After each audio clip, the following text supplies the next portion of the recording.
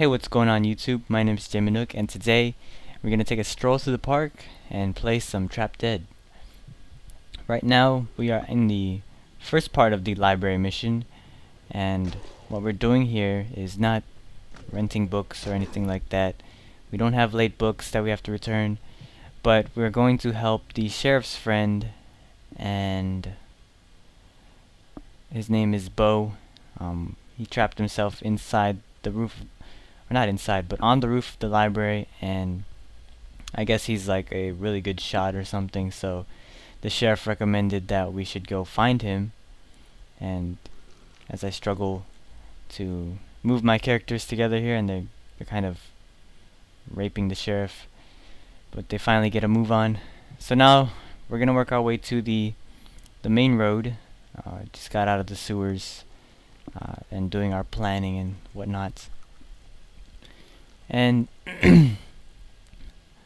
working our way into the library. We can't actually go through the front door of the library, so we end up having to go all the way around into the side entrance. So just take some time over there, and we run into these. They have these fast-moving zombies.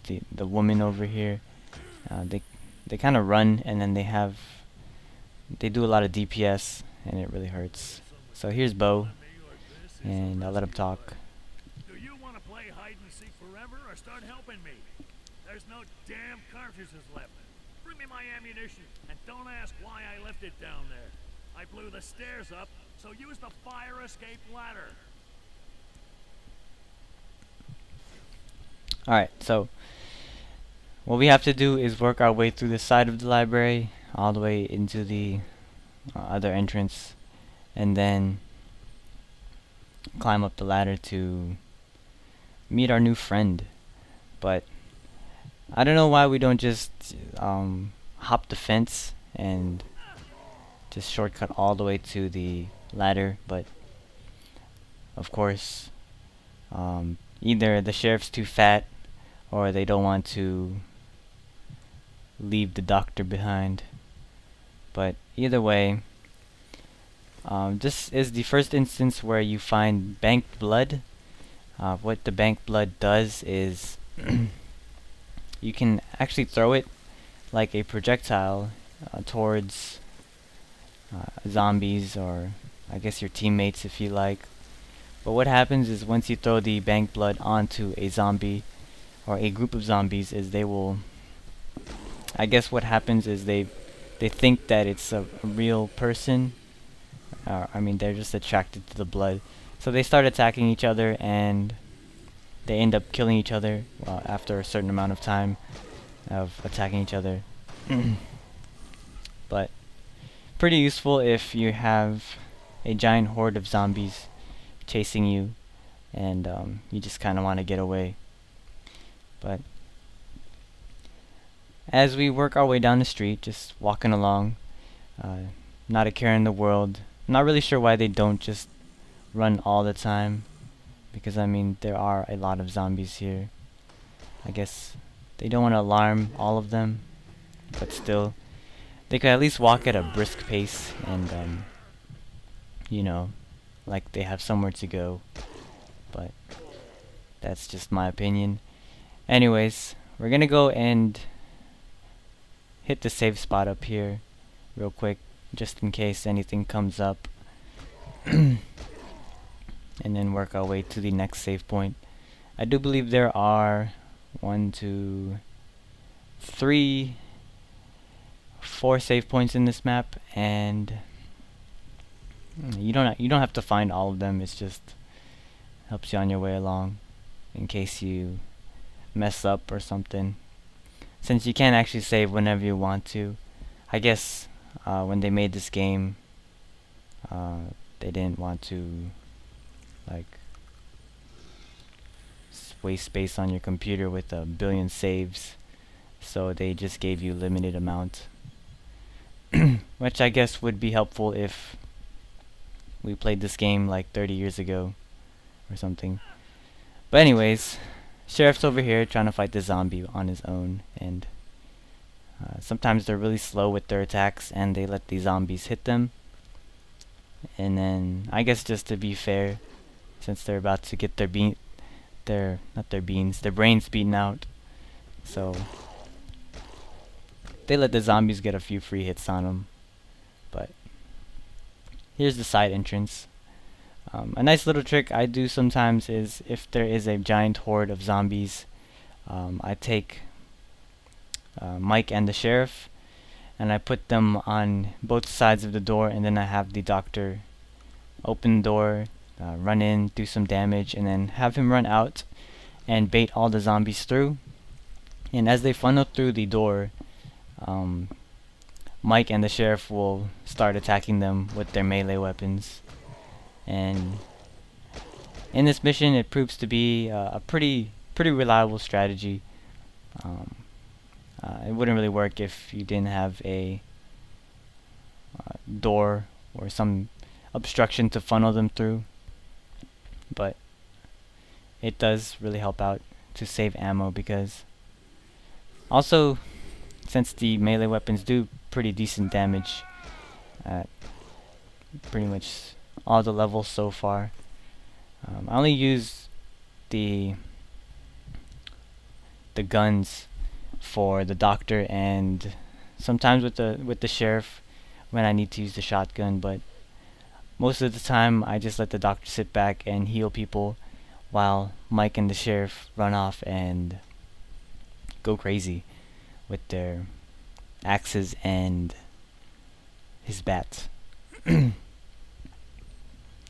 But this next part is it's got a pretty big wave of zombies, so I'm gonna clear out this room right here and also the bathroom, just in case they come bashing through the doors and try to attack us from behind.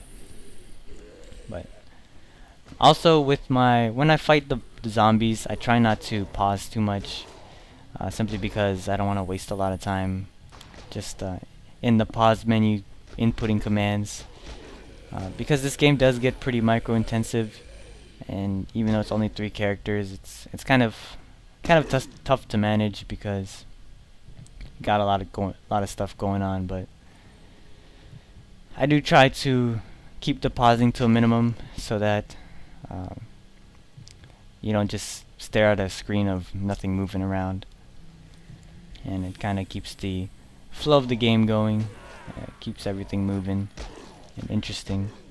But nothing really in this bathroom besides the the bank blood, and the other bathroom, there's nothing in it, so you don't really need to go in there. I do believe there is ammo on the stage over there to the right, so if you're low on ammo, you can probably go pick that up. And here you'll see a demonstration of what I was talking about with Mike and the sheriff, where I have them placed on both sides to attack the zombies as they funnel through. And I'll have the doctor run through and shoot a couple zombies, try and get them lined up, and get a multi-hit with his pistol. But here we go. A strange thing when you're using the ranged weapons is if they run out of ammo, they don't automatically reload, so sometimes they'll be just sitting there with an empty clip. Like right there, his clip is empty and I forget about it, so he kinda has to reload real quick and just waste a couple seconds, but not a big deal because they are getting stuck trying to crawl through the doorway. But there I get a triple hit or something. It's kinda weird, but it's still cool. So now that I've cleared that room out, we still have to go through, I believe, 6 more rooms before we get to the ladder. And here it's not that big of a wave, but I still try to keep them grouped together so that Mike and the sheriff can hit them both at the same time, and leave the doctor in the back to just do some damage with his pistol. but nothing too hard here. Nothing really going on. And I'm just gonna beat up this girl right here because they do a lot of damage if you let them get close enough to you to do damage. And this room right here on the right, you don't really have to do it. You can actually skip through most of these fights, but I just enjoy slapping zombies with my baseball bat and axe. But I do clear it out anyways, just in case they come creeping behind me. And I don't know what the doctor is doing here, but he's trying to get in there and join the party. So I get him before he gets killed. I move him out, and also the zombies smell the blood or sense the blood that Mike is spilling, so they start charging through really quickly. And I didn't have time to set up properly, but I get the job done with what's going on here.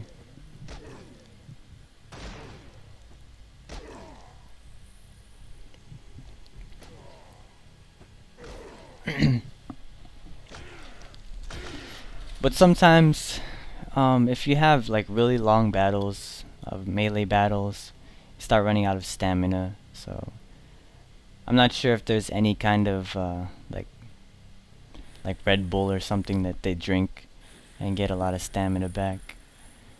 But I sure hope so, because once they run out of stamina, as you know, they won't be able to do anything but walk around. They can't swing their weapons and they can't run, so they're pretty much useless for a moment of time. And here we get to the second save point, and I'll continue in the next part.